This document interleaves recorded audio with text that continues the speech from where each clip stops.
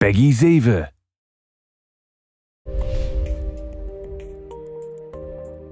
I'm Jordan Fisher from Pony Studios, and I work on programming and game design for CloudBerry Kingdom. I'm TJ Lutz, the Vice President of Pony Studios, and I'm working on CloudBerry Kingdom.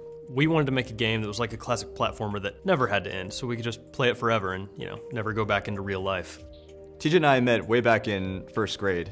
He was sort of a big jock at the time, and I was already a computer geek, but we had this common ground where we would play video games together all the time. Ever since I met Jordan, we've been coming up with silly ideas for games. We never really finished any, so that'll be what CloudBerry Kingdom's for, our first actual complete title.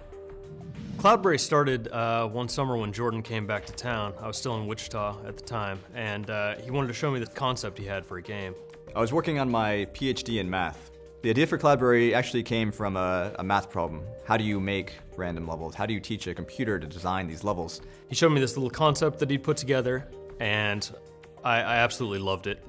The art was all done by Jordan, and he can't draw, so we had a stick man, but the gameplay was fantastic.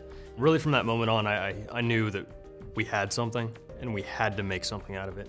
At that point, I ended up dropping out of grad school. I moved back to Kansas, into my mom's basement. TJ moved in as well. It was kind of awkward. And we started working on really polishing up this demo, getting it ready for a competition that Microsoft was holding called Dream Build Play. We ended up placing 10th in the competition, which, we were excited about, but it wasn't first. We were a little bit lost. We didn't know how to get the game published. We didn't know where to take it. So we really just ended up shelving it for about a year. Jordan went off to complete his degree. I went off to get more money because we ran out on the first try. I finished my PhD and I got a job out in New York, but it really just wasn't what I wanted to do with my life. And the sort of turning point was one day when I just told him I was quitting and really just started working full-time on CloudBerry. So I immediately started persuading TJ that he needed to quit his job too and move out to New York City. When Jordan first gave me the phone call that he had, quit his job and he's wanting to finish CloudBerry, I was a little concerned, I guess is the best way to put it. So it took a couple months of convincing, but I finally got him to sell everything and put all of his money into the company. At this point, we'd been working on the game for almost 3 years, but we decided to draw it out a little bit more and redo everything. The mechanics of the game were just gorgeous, but when it came to the art and the overall packaging, it wasn't ready. So we ended up turning to Kickstarter. We got a lot of positive feedback. A lot of people seemed to really enjoy the game. So we brought on a really amazing art studio, Tiger Hair Studios. That's when our support really exploded for CloudBerry. And we took the game out to E3 once we were happy with it, and Ubisoft saw it and was really excited about it. We partnered up, and they've been helping us get distribution deals and all sorts of stuff ever since.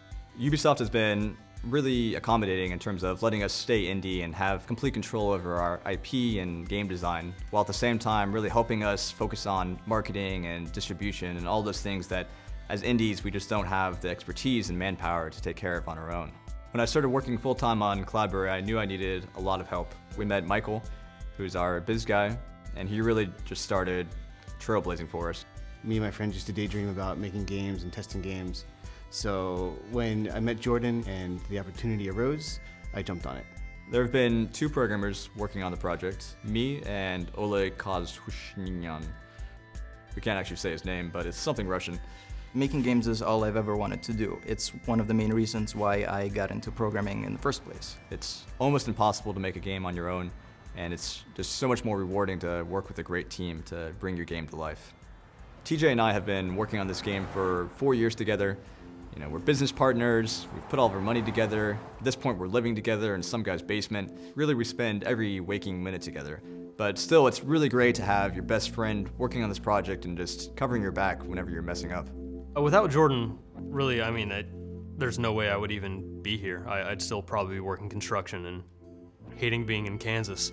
What I'm really excited about is seeing how far human players can go. We can see the computer beat really crazy levels, but I really want to know how far will CloudBerry push gamers? It draws people in that aren't really even gamers. There's some sort of hypnotic quality to it, and people just kind of gravitate towards it, and it's really exciting for me to see. I would make a game again in a heartbeat. It has been the most fulfilling thing I've done with my life so far. CloudBerry Kingdom will finally be available in spring 2013. On Xbox 360, PlayStation 3, Wii U, PlayStation Vita, and Steam.